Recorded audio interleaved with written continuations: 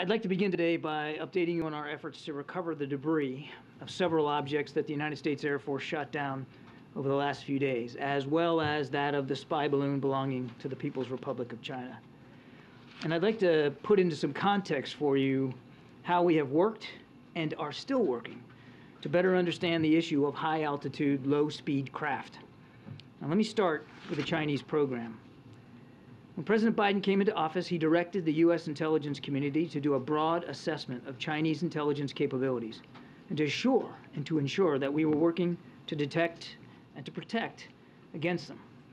I think for reasons that you will all understand, we cannot publicly go into many details about how we discover and counteract foreign intelligence collection efforts, because much of what we have done and are doing is, of course, sensitive. But we were able to determine that China has a high-altitude balloon program for intelligence collection that's connected to the People's Liberation Army. It was operating during the previous administration, but they did not detect it. We detected it. We tracked it. And we have been carefully studying it to learn as much as we can. We know that these PRC surveillance balloons have crossed over dozens of countries on multiple continents around the world, including some of our closest allies and partners. We assessed that at this time, these balloons have provided limited additive capabilities to the PRC's other intelligence platforms used over the United States. But in the future, if the PRC continues to advance this technology, it certainly could become more valuable to them. The President also instructed the intelligence community to take a broad look at the phenomenon of unidentified aerial objects. Indeed, President Biden conducted the first ever daily intelligence briefing session devoted to this phenomenon back in June of 2021. He was briefed that this is not just an issue for the United States, but one for the rest of the world. And as I said, our friends and our partners are dealing with this as well. We worked on a bipartisan basis to stand up an office at the Pentagon to study this, in partnership with the intelligence community, academic institutions, and the private sector.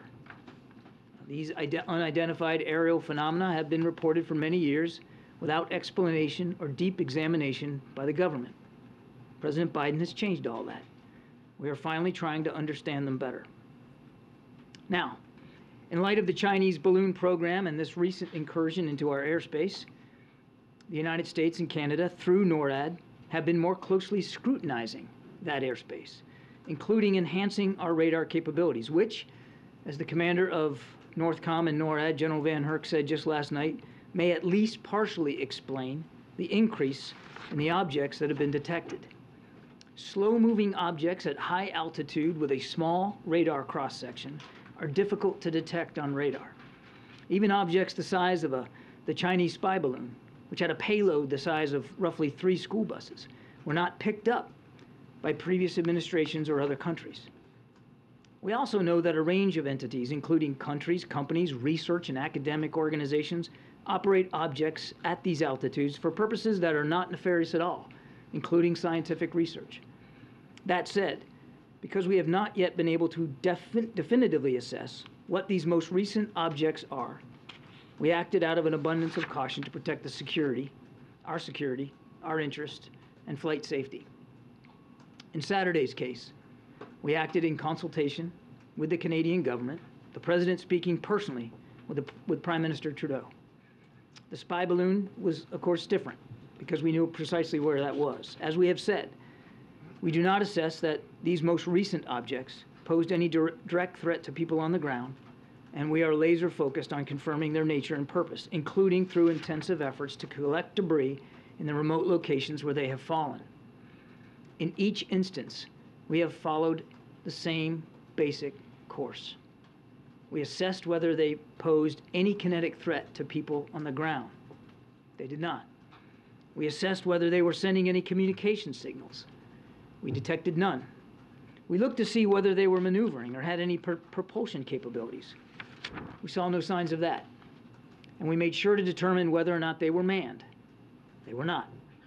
We did, however, assess that their altitudes were considerably lower than the Chinese high-altitude balloon and did pose a threat to civilian commercial air traffic. And while we have no specific reason to suspect that they were conducting surveillance of any kind, we couldn't rule that out. That is why the President, at the recommendation of the Secretary of Defense, the Chairman of the Joint Chiefs of Staff, and the NORTHCOM NORAD commander, gave the order to shoot them down. These missions were completed successfully and safely. Efforts are actively underway right now at all sites to find what is left of those objects so that we can better understand and communicate with the American people what they are. I think it's important to remind the objects in Alaska and Canada are in pretty remote terrain, ice and wilderness, all of that making it difficult to find them in winter weather. The object over Lake Huron now lies in what is probably very deep water. So outside of recovery operations, what are we doing? Well, first, we are continuing to monitor. There are no active tracks today, but the professionals at NORAD will continue to do their important work. Secondly, we are consulting with allies and partners on the challenge of identified aerial phenomenon and how we can all work together to deal with that challenge. The President has directed the Secretary of State, Secretary of Defense, and the Director of National Intelligence to engage with their relevant counterparts to share information and to try to gain their perspectives as well. Again, this is an issue that affects everybody around the world. Third, we will continue to brief members of Congress and relevant state leadership on what we are doing and what we learn. The President has made this a very top priority. We have, over the course of just the last few days, and certainly over the course of last week, reached out to inform and brief members of Congress and relevant state governors of the operations that we were conducting and of the recovery operations that are underway. We've also kept Congress briefed generally on this issue of Chinese surveillance balloons, including classified briefings last August. And last week, administration officials provided classified briefings for all senators and all members of the House of Representatives on the PRC surveillance balloon. We fully expect and anticipate and support the ability to continue these briefings in the days ahead.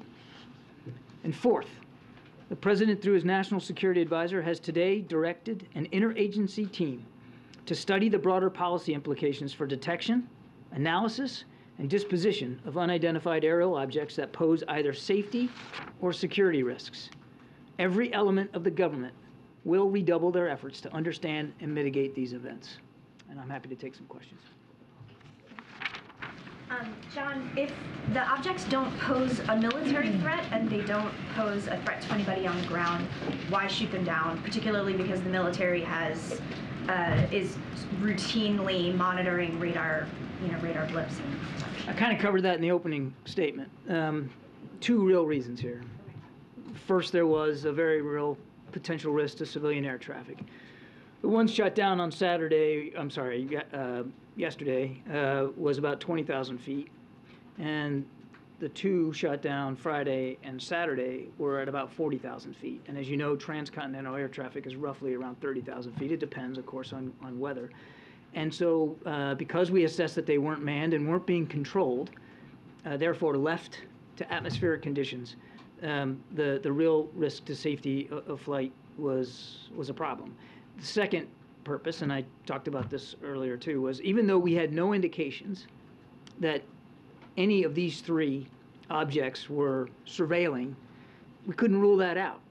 And so you want to err on the side of safety here in terms of protecting our national security interests, and the fact that these objects could have and likely did at some point in their path transit over potential military sites of ours or sensitive sites. So again, out of an abundance of caution for those two reasons, the President, with the recommendation of his military leaders, directed them to be taken down.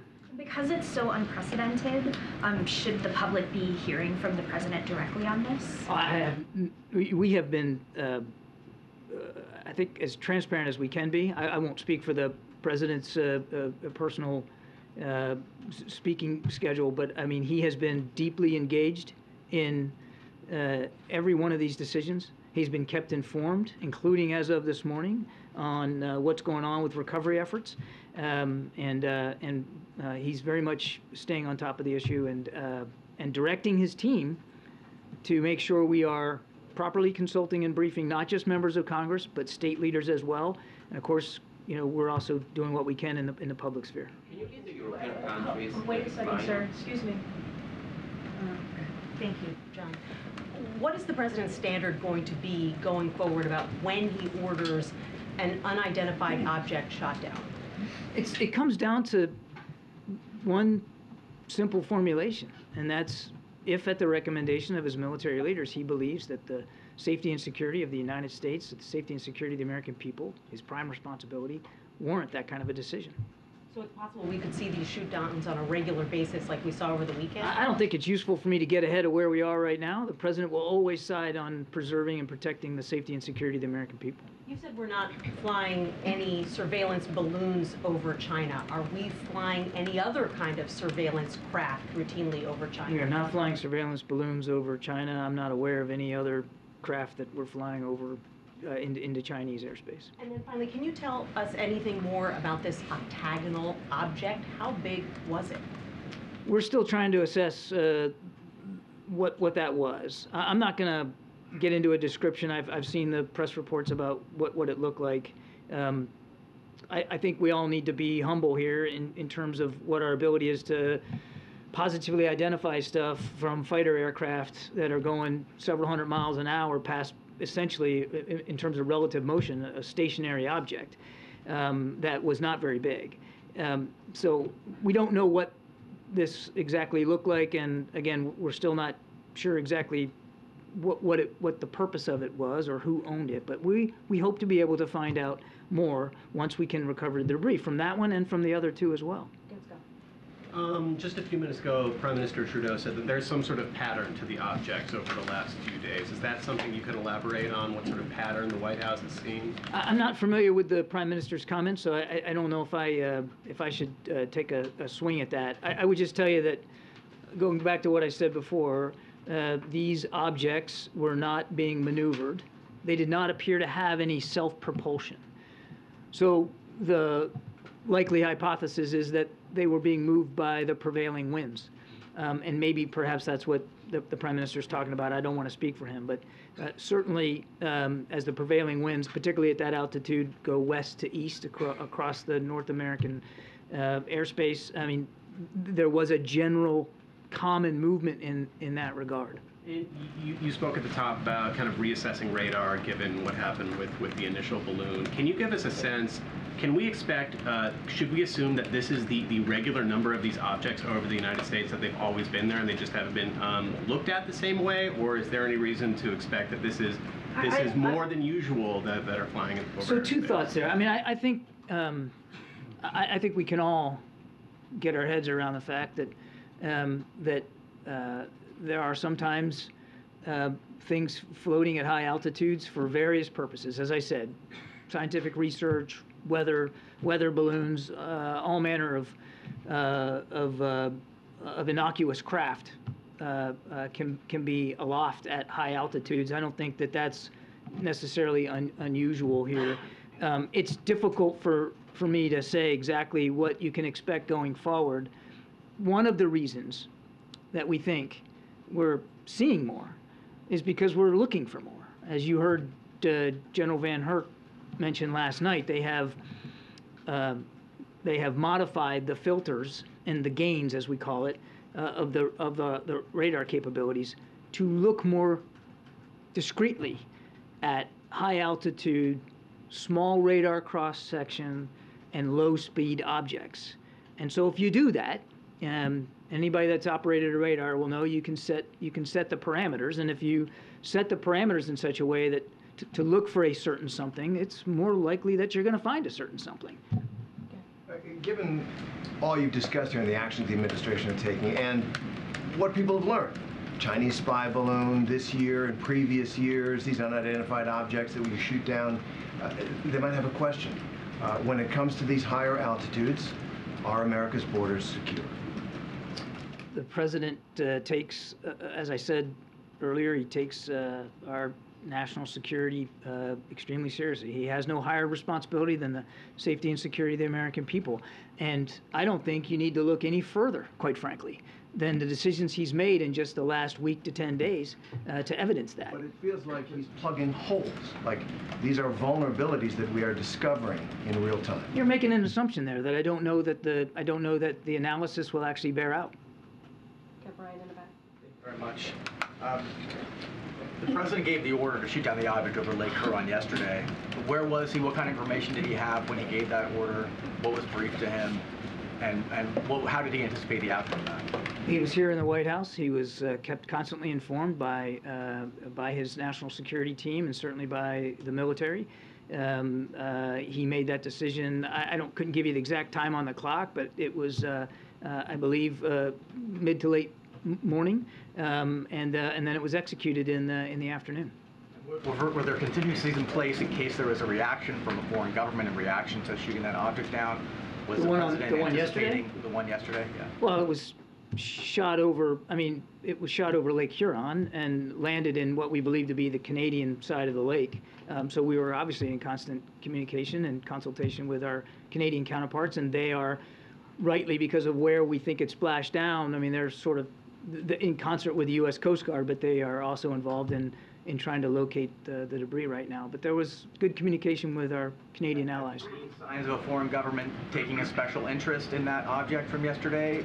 No. Or reacting in an unusual way? No. Good. SV in the back. Yeah, thanks. John, two questions. One, you mentioned early on that the China balloon might have been giving limited additive capabilities. I assume you're meaning onto their satellite surveillance. Can you specify what exactly it's getting from a balloon that they're not getting from orbiting satellites that go over us like dozens of times? With the caveat that we haven't fully recovered everything, though we have recovered some things from the bottom of the Atlantic, and we're analyzing that. But with that caveat that we don't know exactly what this balloon was surveilling or what its capabilities were. So just in general, and that is an important caveat that I'd like you to remember. When you are at a lower altitude than space, you could perhaps get a better fidelity of imagery, for instance, of things on the ground. When you are not moving at the speed of a satellite, and therefore, only getting seconds over a site, when you can maneuver left, right, slow down, speed up, like this thing could, then you can loiter. If you can loiter, you can soak in a little bit more. You can spend more time over a sensitive site. Some of their satellites are in geostationary orbit. I mean, they're just sitting there gathering signals intelligence, right? So what is the benefit? I mean, is it just to see what kind of fidelity? We're going to learn more. I'd rather not go into any more detail than that right now. We're going to learn more. And frankly, I think that's a terrific question you should be asking Beijing. And one last one. You said that the other objects shot down were not able to transmit, or were not transmitting signals, that they did not have any propulsion. Did the China balloon, did that have any, was it emitting signals back? I'm not going to go into more detail about the capabilities of that. We are going to be studying it and analyzing it. There is no question in our minds that that system was designed to surveil, that was an intelligence asset. I'll leave it there. Has there been any outreach from anywhere in the administration to the kinds of companies that produce weather balloons or other craft that would fit these descriptions that might be from the commercial or corporate world to say, is this yours, or any kind of outreach? Or have you been hearing from anyone who might say, we have ours, they're in this area? Is any of that going on now? I don't know of any conversations right now, Kelly, but one of the reasons why the president directed Mr. Sullivan to put together an interagency effort is to take a long look at that and try to learn a little bit better about who is up at that altitude doing what for completely legitimate purposes. I think we all recognize we need to probably have a better sight picture on that, and that's why the president wants this interagency effort to take a look. And what kind of intelligence might be happening in terms of the diplomacy that's going on or whatever, if these are state-owned? objects. I'm not sure I understand what you mean. Is there a network of conversations that might be happening where someone might be able to say, based on this octagonal description, that, hey, that sounds like the so-and-so? I mean, is there some conversations that are happening that might be able to give us some descriptions? I mean, the short answer to your question is yes, and I talked about that in my opening statement. The President also directed Secretary Blinken, Secretary Austin, Director Haynes, to have these kinds of conversations with our allies and partners around the world, to share with them what we're learning, but also to get their perspectives. The Chinese were quick to say it's ours, but it was for commercial purposes. Yeah, again, we're going to have those kinds of conversations with our allies and partners to see what kind of experiences that they have had, what we can learn from them, what perhaps they can learn from us. And are we still with object, or can we call them balloons? Still with object. And just to follow up on Kelly's question. And I won't mess that up today. On the corporate angle, is there any expectation that this is going to affect the executive order on surveilling the U.S. companies and what they're doing in China and their I know of no operations such there? change to that executive order. Okay, and then is there, and you said a moment ago that there's no knowledge of a U.S. balloon or other craft over Chinese territory, just being cognizant of the fact that China has a different definition of what their territory is than the United States. Is there any U.S. surveillance aircraft over Taiwan, over the South China Sea that would fit into that? There is no U.S. surveillance aircraft over in Chinese airspace. Okay, even Chinese claimed airspace. There is no U.S. surveillance aircraft in Chinese airspace. Okay, and then just finally, is there any new formal approach that's being developed as far as how you're going to deal with these things on a systematic basis going forward? Is there a Well, review? again, that's exactly what the President wants Mr. Sullivan to run as a process, an interagency process, to help us, as I said in my opening statement, get around the policy implications here, and whether or not there needs to be any policy changes going forward. Thanks, John. There's no precedent for U.S. fighters taking down objects over U.S. territory, as far as I'm aware of. I guess my question is, you talked about the tweak in the radar systems. Yeah. Has there been a tweak in the threshold for the Pentagon presenting to the President signing off on military action related to anything over our airspace? I'm not sure I'm following what you mean. In the wake of the Chinese spy balloon, Yeah. the radars were tweaked, which is why you think you're seeing some of these things. Right. Has the decision about, or has the threshold for the use of fighters to take down objects also been tweaked? Has it been lowered? Has it been changed? We've never seen this before. All of a sudden we've seen No, three actually, days. I'm sorry I didn't understand it at first. No, I mean, and you heard General Van Herk talk about this last night. He's using established protocols to engage craft in the air, aircraft in the air, that can be legitimately brought down. And as he said last night, the best way to do that, certainly in a timely and efficient, effective way, was through fighter aircraft and through the Sidewinder air-to-air missiles. And they looked at, and he talked about this, they looked at other options to try to bring them down, to include gunfire, but that would have presented a greater risk to the pilots themselves.